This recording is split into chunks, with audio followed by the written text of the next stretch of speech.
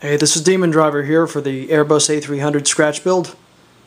If we take a look here, this is the depron over the fuselage, and right now I have it pinned. I don't know if you can see the pins there, but the pins are epoxying it. I'm epoxied it to the top of the fuselage, and the pins are kind of holding it in place until I decide to bring this 1mm depron and wrap it around the fuselage, the upper half, and then epoxy that. So kind of gives you an idea for what's going on there. See, those are the inner bulkheads, and there's your depron. Real thin, 1mm.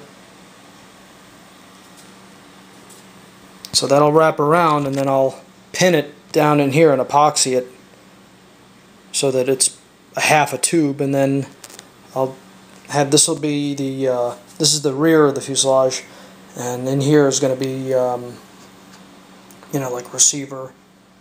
You can put a BC in here if you want. That's going to be a little compartment that you can actually open. There'll be little nail screws here, and it'll be hinged on one side so it can open. And then right in here is where the wing is going to go, from this bulkhead to that one. That's where the wing is going to be. So here's the forward section of the fuselage right in here.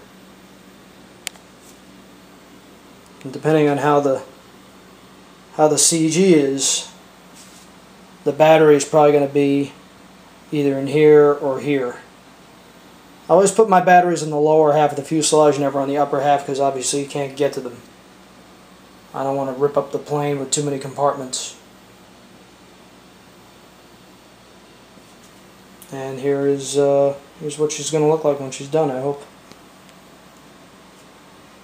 This is Demondriver signing out, and you'll be getting another installment of the A300 build soon. Take care.